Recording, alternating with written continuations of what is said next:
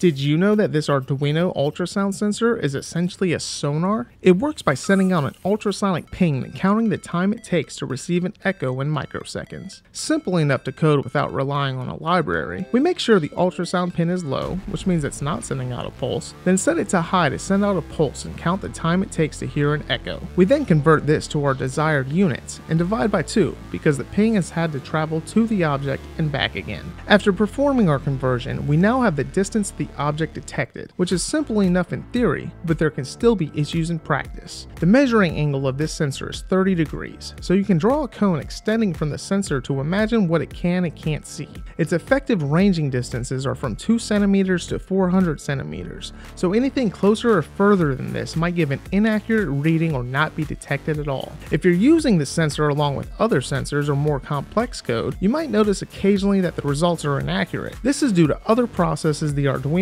is running when the time is being measured. To get around this, you can disable interrupts after triggering your echo, then resume them after the measurement is completed. But even this can be a double-edged sword and can throw off other timers or disrupt serial communications with other sensors. But keeping these issues in mind could save you a lot of time when it comes to debugging your project and code.